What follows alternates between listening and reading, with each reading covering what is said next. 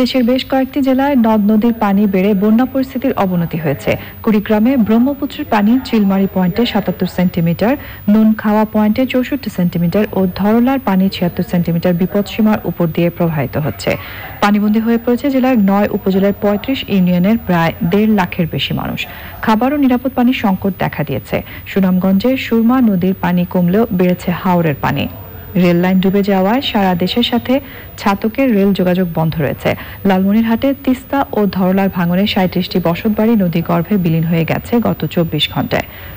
সিরাজগঞ্জে বন্যা কবলিত এলাকাগুলোতে তারা সহায় সম্বল গবাদি পশু নিয়ে বন্যা নিয়ন্ত্রণ বাঁধ ও উঁচু জায়গায় আশ্রয় নিয়েছে।